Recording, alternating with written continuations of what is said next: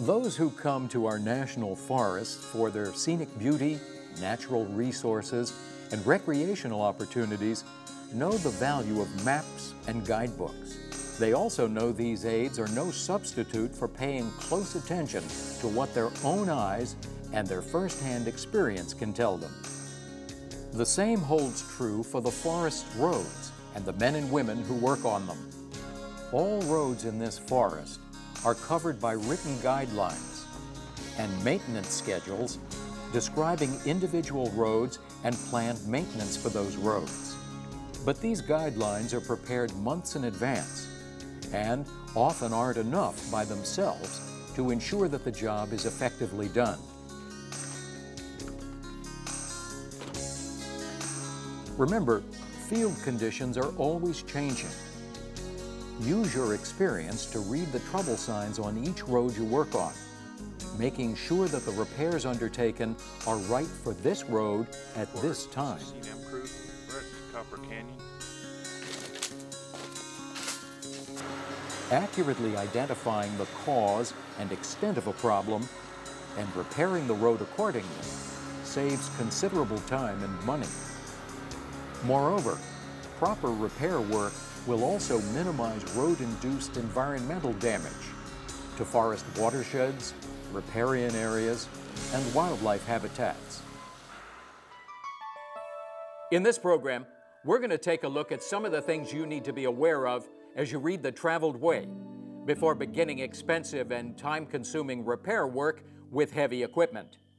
We'll identify common problems on the traveled way, their causes, and the solutions, both short-term and long-term. A well-designed and maintained road drainage system directs and disperses water away from a road surface into ditch lines and down onto a protected slope below the road. This action allows any sediment collected by the water to settle out as the water soaks into the ground. The traveled way, the part of the road actually used by vehicles exclusive of shoulders, must drain well enough to accommodate peak volumes of water during heavy storms. To see how this is accomplished, let's take a look at how unpaved roads typical of those found in our national forests are designed.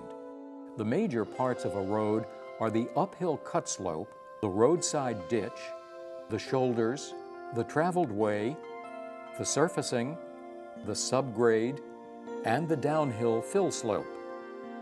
Among unpaved roads, there are three primary templates: insloped, outsloped, and crowned. Each has its own means of getting water off the traveled way and dispersed into the environment. The traveled way of an insloped road moves water toward the adjacent hill, the cut slope.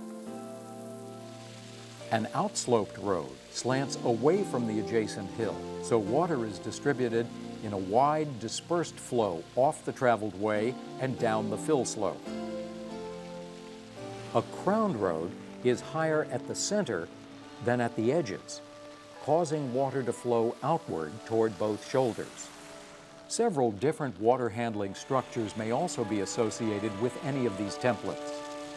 The first are the surface cross drains. Surface cross drains of various types are often constructed across the traveled way to divert water from the road. Ditch relief culverts, on the other hand, are installed entirely below the traveled way. They allow water to pass from a roadside ditch to a stable area on the other side of the road without passing over the road's surface. Finally, live stream culverts allow streams to cross under roads. They also are built entirely beneath the traveled way. Of course, no matter how well a road is designed and built, wear and tear will eventually cause its traveled way to degrade, making repairs necessary. Let's take a look at some common problems that develop on unpaved roads, identify their causes, and determine some short-term and long-term solutions for making repairs. Rutting is one common occurrence, especially on unpaved roads. Normally, water should move off the road as quickly as possible and disperse into the landscape. But here, surface water is being concentrated in tire tracks, resulting in increased erosion of the road surface. The solution is to reshape the road surface to restore the original template. It might be necessary to install one or more surface drains to solve the basic problem causing the rutting. Another common problem found on the traveled way is washboarding, or chatter bumps. Vehicle wheels bouncing on the road surface creates washboarding. Ironically, this problem causes wheels to bounce even more. This kind of damage is often found on roads where the soil and gravel have poor binding qualities. Adding binding materials can help prevent further washboarding by holding the road surface together. To fix it requires cutting down to the bottom of the washboarding, reshaping and restoring the road surface to the correct template. Potholes are a road surface problem we're all familiar with and quick to complain about. The majority of potholes are caused by traffic on roads with poor surface drainage. Potholes must be completely cut out and the surface reshaped to restore drainage. Simply filling in the holes won't solve the problem, and the potholes will soon reappear. The condition that precedes road surface problems is a destroyed road template. This condition is indicated by stretches of road that are flat or concave when they should be inslope, outslope, or crowned. The primary cause of a destroyed template is not blading the road often enough, but it can also be improper blading techniques, a loss of road surfacing, heavy traffic, or improper road design and construction. The best way to repair a destroyed template is to redefine it.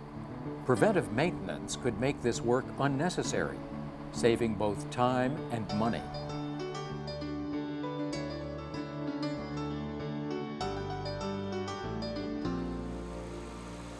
When you're working on a road, look for cracks.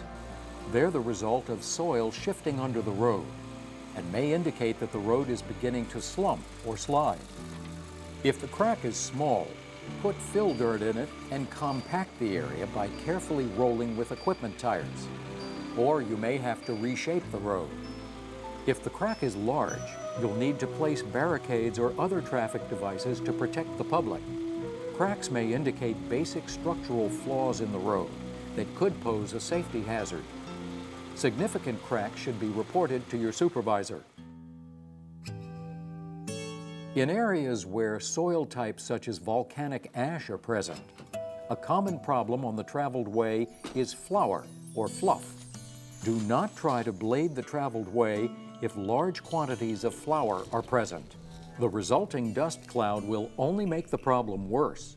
Resolving this problem requires removal of unsatisfactory material and adding aggregate road surfacing. Loss of surfacing is another common problem on the traveled way. Loss of surfacing material, whether native or gravel, tends to be most noticeable within the wheel tracks. Another way of verifying surface loss is by looking for large rocks or culverts that are exposed through the road surface. Normal wear and tear from traffic is one cause of surface loss. However, another major cause is improper blading. It's very important to keep all surfacing on the traveled way when performing maintenance work. Remember, replacing surfacing is expensive and, unfortunately, the only solution to this problem. Excessive vegetation on the road can impede travel and cause a vehicle safety hazard by minimizing sight distance. But remove only the vegetation that's jeopardizing vehicle safety, because vegetation also works to reduce erosion of the road and its surroundings by holding the soil together and slowing the flow of water over the ground. As you continue looking for clues to the condition of the traveled way, check for signs of water bypassing cross drains and continuing down the road. Visible erosion directly beyond a drain is a sign that this is happening. One cause could be the drain is plugged up with debris. If so, clean it out. If the drain is clear but still shows signs of erosion, additional cross drains might be needed to handle the volume of water. As a rule of thumb, the steeper the grade, the closer the spacing between drains. Cattle guards installed along the road may periodically require maintenance and repair. Left untended, the gap caused by bent or misaligned bars, like this one, could catch a bicycle or motorcycle tire. Missing or bent bars and gaps between cattle guard sections should be fixed as soon as possible. Clean all cattle guards that are filled with sediment. The sediment results from surface runoff or from material carelessly bladed into the cattle guard. If surface runoff appears to be the problem, it may be an indication that work is needed on the road's drainage system.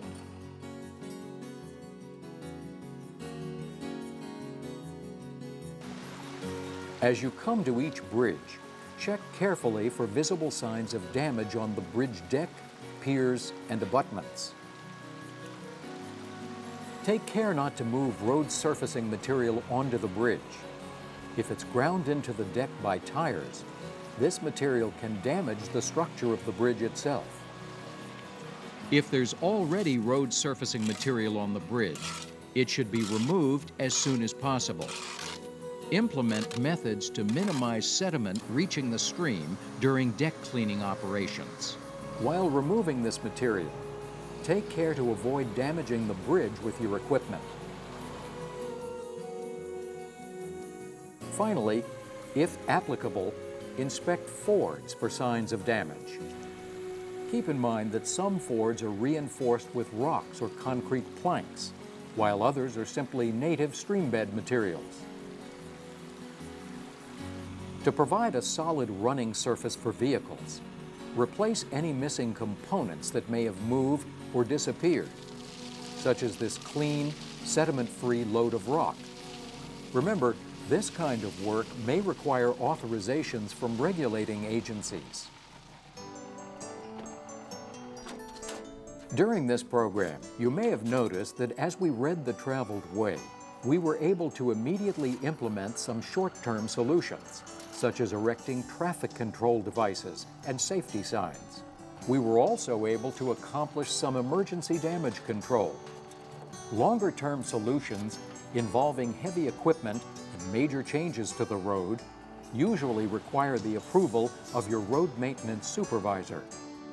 Other specialists who may need to be consulted include civil engineers, geotechnical engineers, biologists, and hydrologists. Proper road maintenance begins and ends with you, the worker on site. No one is out on the roads more often or knows them better. Being able to read the road correctly is the first and most important step in effective road maintenance. In the long run, this practice saves both time and money, and it preserves the safety of drivers and the health of both the road and its surrounding ecosystems.